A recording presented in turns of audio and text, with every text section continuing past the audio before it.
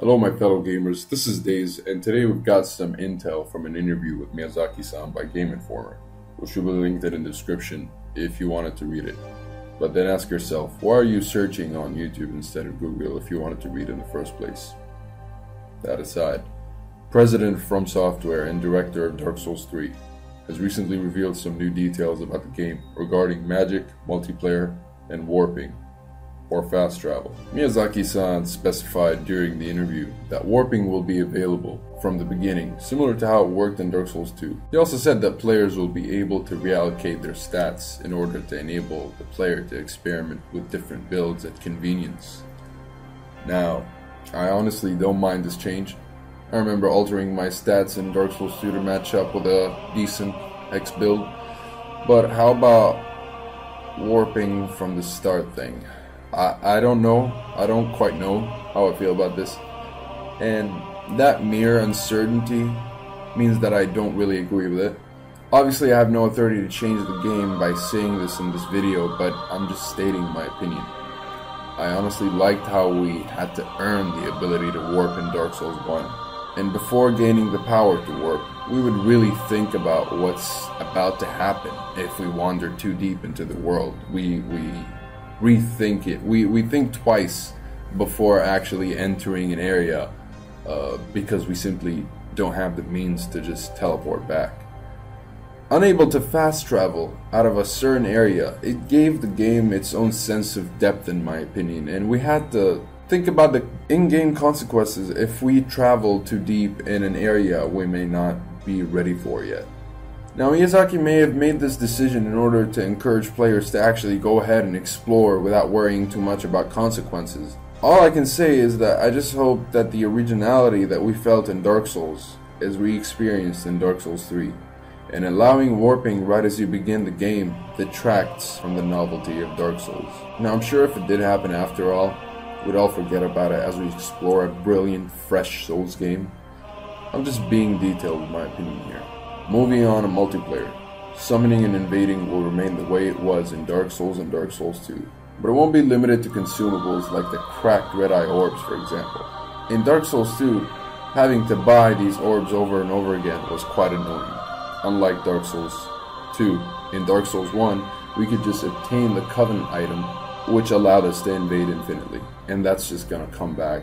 And we did have to get a certain rank in Dark Souls 1 in order to get that item. If I see that in Dark Souls 3, I won't be surprised. Now, the big brilliant change with magic is that magic is no longer limited to a specific amount of spells that force you to rest at the bonfire and replenish them. In other words, magic is now dependent on your mana bar, or MP bar. Just like in Demon Souls. I'm quoting Miyazaki here. By changing the magic management system to an MP scheme, options and freedom of the utilization should increase. This way, we can better clarify the differences in managing items and magic. There you go. I'm speculating that we'll have a stat that enhances mana bar and allows you to use more magic combos, or like consume less mana when using a certain when using a certain spell. But what I'm not sure of is that whether mana will just replenish on its own by time, or whether it's going to take consumables to replenish. Having consumables there is not a bad idea, but having too much access to those consumables that replenish mana could be, you know, a little spammy.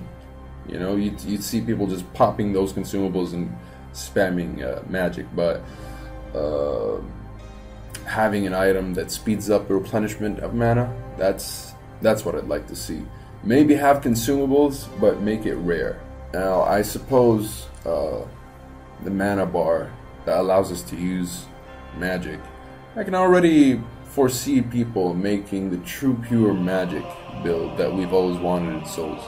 On top of that, he also added that And magic in Dark Souls 3 will be more than just the same type of spells with different attributes, but instead feature specific characteristics that can enhance the player's playstyles and strategies. What he means by this has got to be the following. For instance, take Soul Arrow.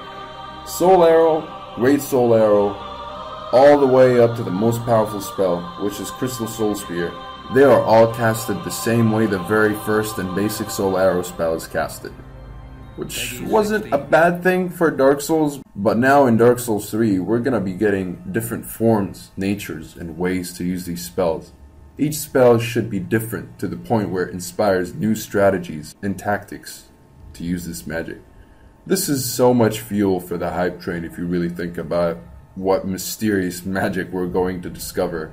An absolutely incredible and fresh improvement, and I couldn't agree more with this.